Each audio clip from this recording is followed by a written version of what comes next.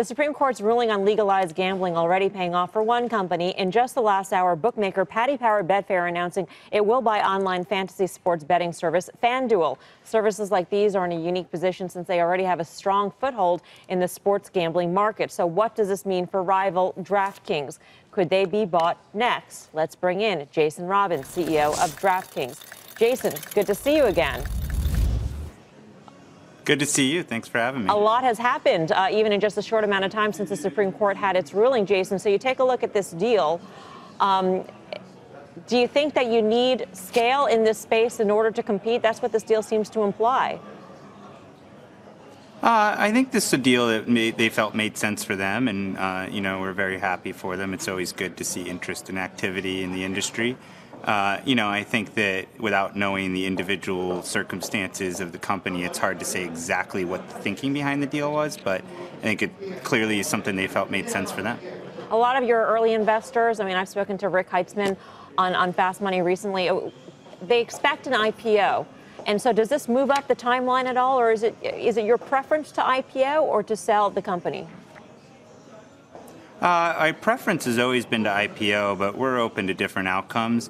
I don't think this changes the timeline at all. I think the Supreme Court decision, if anything, is going to have a much bigger effect on what we're thinking about in terms of timing. But, we like to really focus on our own path and what we can control. And obviously, it's always good to see what others are doing and to keep an eye and to be informed. But, I think it would be a mistake if we let it really affect our decision-making around timing for an IPO or any other sort of strategic transaction. Did Paddy Power approach you? Has anybody else approached you, especially in the wake of the decision by the Supreme Court?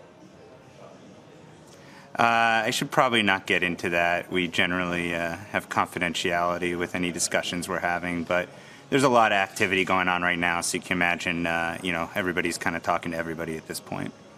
In terms of your priorities, Jason, the Supreme Court ruling has probably given you a lot to work on in terms of rolling out sports betting across the country, especially in states that already have existing legislation. But one of the fastest growing areas in sports betting is in eSports, and we're going to have a segment on Fortnite. And I'm wondering if you're taking a look at this phenomenon and you think, we got to get on this bandwagon. We've got to expand that platform. We have fantasy esports. It's been actually our fastest growing sport in the last year. So still small relative to the professional major sports leagues, but very fast growing and obviously a huge area of interest for a number of different stakeholders. Fortnite we have not launched yet, but we actually just the other day had a discussion about that, and we haven't made up our mind on exactly what we're going to do there yet, but I agree with you. I think esports betting is going to be a really important part of the industry. What about sports betting in general? If you won't comment on deals, how else, Jason, are you repositioning the company now in the wake of that game-changing Supreme Court decision?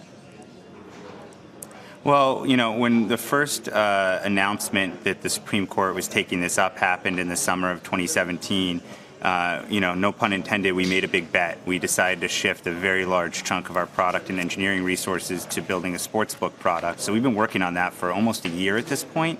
Obviously, a lot of the things that we'd already built, the compliance systems, the payments, all of that was very applicable. So, we didn't have to build everything from scratch. But we've been working on this product for almost a year at this point and feel very excited about the position we're in. And for us, it's really just about finding the right partners now to bring it to market. People will help us on the licensing and distribution side, and there's been no shortage of interest there. So, we're looking forward to how this all unfolds. Jason, great to speak with you. Thanks for your time. Jason Robins. Thanks for having me. Hey there, thanks for checking out CNBC on YouTube. Be sure to subscribe to stay up to date on all of the day's biggest stories. You can also click on any of the videos around me to watch the latest from CNBC. Thanks for watching.